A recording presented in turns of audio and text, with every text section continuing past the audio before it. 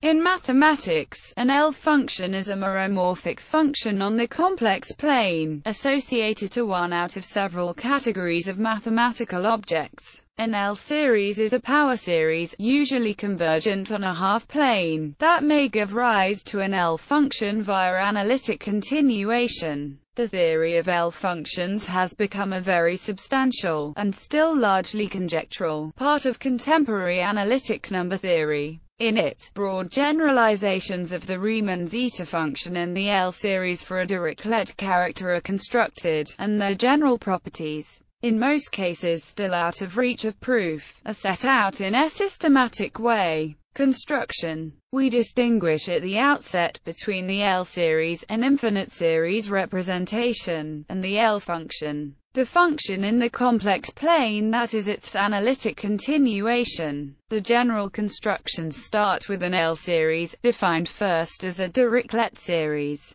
and then by an expansion as an Euler product indexed by prime numbers. Estimates are required to prove that this converges in some right half-plane of the complex numbers. Then one asks whether the function so defined can be analytically continued to the rest of the complex plane. It is this meromorphic continuation to the complex plane which is called an L function. In the classical cases, already, one knows that useful information is contained in the values and behavior of the L function at points where the series representation does not converge. The general term L function here includes many known types of zeta functions. The Selberg class is an attempt to capture the core properties of L functions in a set of axioms, thus encouraging the study of the properties of the class rather than of individual functions. Conjectural information. One can list characteristics of known examples of L functions that one would wish to see generalized. Location of zeros and poles.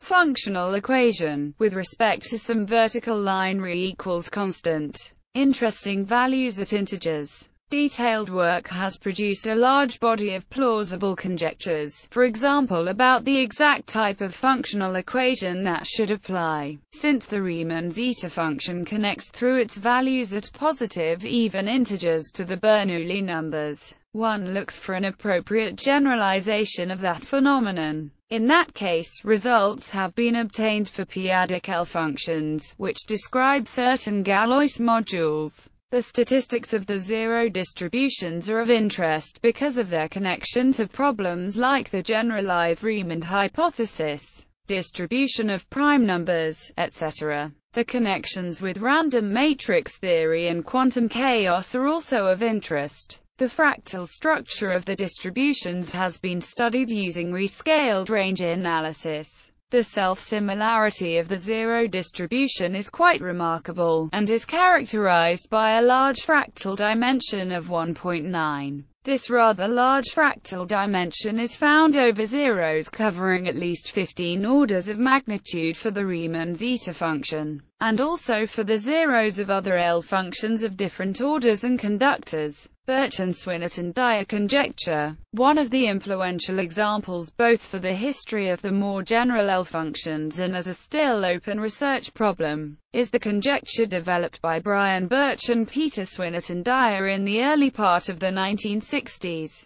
It applies to an elliptic curve E, and the problem it attempts to solve is the prediction of the rank of the elliptic curve over the rational numbers, i.e., the number of free generators of its group of rational points. Much previous work in the area began to be unified around a better knowledge of L functions. This was something like a paradigm example of the nascent theory of L functions, rise of the general theory. This development preceded the Langlands program by a few years, and can be regarded as complementary to it.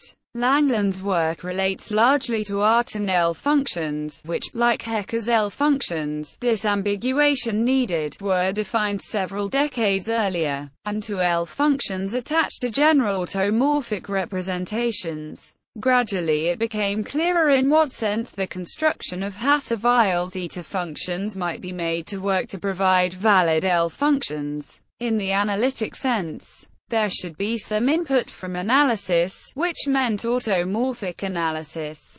The general case now unifies at a conceptual level a number of different research programs.